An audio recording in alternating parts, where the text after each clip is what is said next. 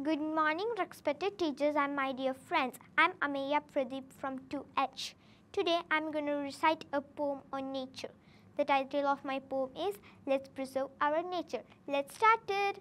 The sun is shining, the sky is blue, the birds are flying and the breeze so cool. Mother Nature trying her best to give nothing but beautifulness. But what we do? Make her a mess.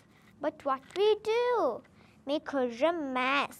Let's make her the best by polluting less and less and preserve her a green dress for the kids and the rest.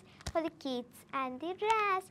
Let's make her the best by polluting less and less and preserve her a green dress for the kids and the rest. For the kids and the rest. Thank you. Let's preserve our nature.